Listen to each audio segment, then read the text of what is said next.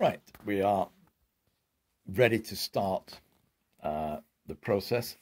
The first thing is, having unwrapped the MDF, and we call it sprues, but the sheets here, various thickness. This bottom one here, top as it was boxed, is probably about 5mm thick, down to 1mm, because that's quite thin there. So various thicknesses of MDF in there.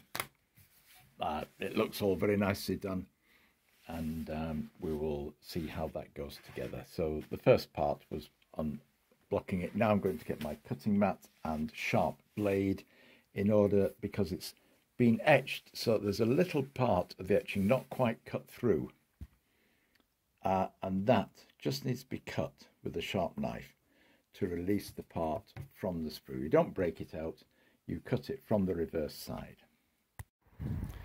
That's the basic structure of the lock complete, and it forms a very robust item. Once it's glued together like that, it's sturdy and robust. Mixture of glues. Some of the joints I've done with super glue, but that's because I was feeling confident. My fingers tell the tale though.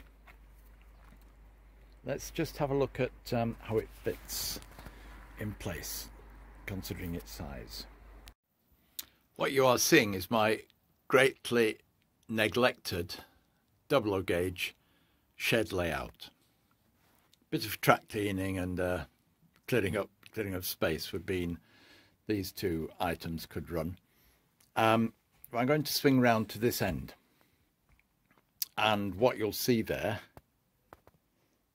is a bit of a mess, but a gap, and there's room at this end at a lower level here for something.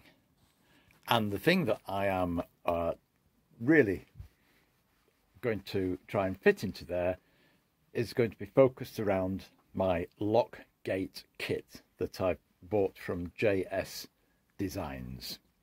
So I'm going to build the kit first, and then you need a board, baseboard with 40mm or so of change in height to accommodate the lock.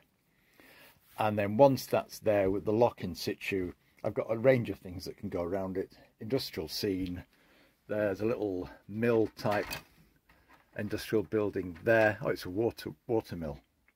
There's a water mill there. Some other bits. I've got plenty.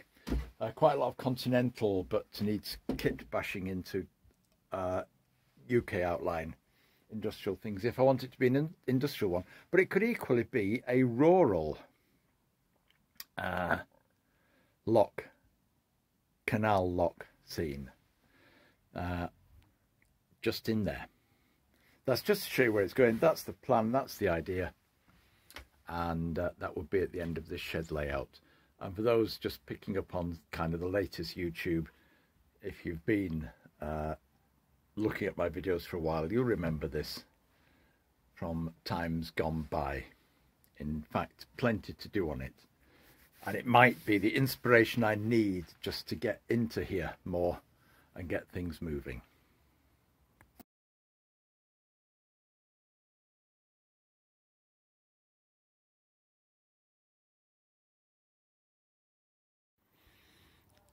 And the view from the shed layout out into the garden, with its more level lawn now, showing where the garden railway is in relation to this shed.